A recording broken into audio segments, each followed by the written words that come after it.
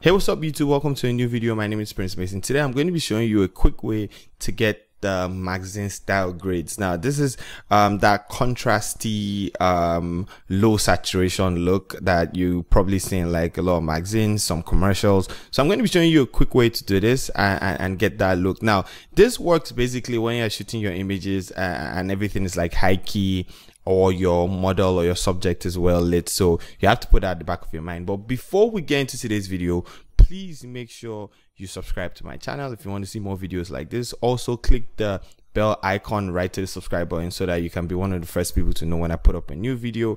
And follow me on social media. If you have any questions that you feel like you want to ask me, definitely go follow me on Instagram, send me a message and I reply mostly there. Also, I have something I do on Instagram where I go on live once in a while and you can like just call in and talk to me and just, you know, I don't know, talk about anything you want to talk about, photography and filmmaking. So yeah, so let me not delay you guys. Without further ado, let's get into today's video. Now let me show you the before of this image. So this is the before of this image. I shot this image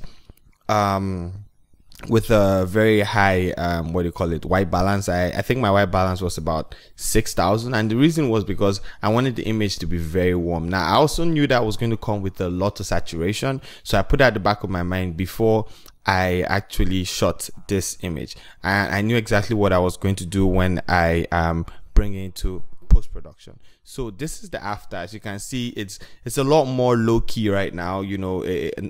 I'm talking about the colors, not the lighting, obviously. Now let me show you the before and after. This is the before, this is the after. As you can see now, it has that magazine style look. It is a lot more desaturated, but it feels like it still holds the warmth. You can see that the image is really warm, but it is not as saturated as before. So let's get straight into how I made this happen. Now the first thing that I'll do is typically reduce the saturation. Now I'm not just going to reduce the saturation from like the general area, the master area. What I'll do is that typically I go to my reds, but you can just pick this color picker tool right here, place it over our skin and you see your reds. Then I'm just going to pull my saturation down till, you know, I get to where I want it to be. So somewhere around -10 works for me. So this is the before and this is the after. You guys can see it's a lot less saturated now, right? Now this works when you have other colors in your images, so you just pick like her skin tones, and this is just going to show you the range down here of her skin tones, and you just reduce the reds. Now I also know she has yellows in her skin tones, so what I'm going to do is just pull the yellows down too, so everything will match perfectly. Now the next thing I'm going to do is go into my selective color, and it's already on yellows, so I'll pick my colors yellow. Now this works for her skin tones. Now if you have someone that is a lot darker, it might have to be your reds or something, but this works perfectly for her skin tones. So I'm just going to pull my cyans up till about 18. Now what this does again is that it reduces the reds in her skin, and it just looks a lot more natural this way. You know, obviously you just don't see people walking around looking red.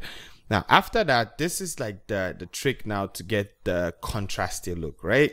So this also reduces saturation, but it just boosts up the contrast. So what I'll do now is go to my gradient map. By default my gradient map is here, but I'm just going to click at the side here and pick the black and white gradient map. If for some reason you click this and it looks like this, just untick your reverse. If it looks inverted, untick your reverse, and this is what it looks like. This image looks really nice in black and white. Hey, I might just print it in black and white.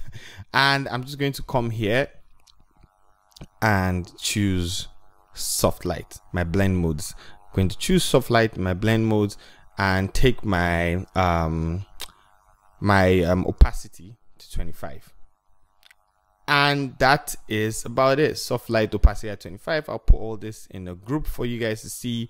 Command G, control on PC to put in a group. And this is the before and this is the after. So let me zoom in so you guys can see it. This is the before. Oh, this was before editing. Before and after. See, simple, easy, and you just have that nice commercial look with 3 simple and easy steps. Like I said, this was going to be a very quick, easy, straightforward tutorial. You guys should definitely try this out in your images, and if you love it, definitely comment in the comment section below and tell me that you love it. Also follow me on Instagram, like I said, and you can comment and see more pictures there. And I'll see you guys in the next video. Thank you so much for watching. Have an amazing day. Peace.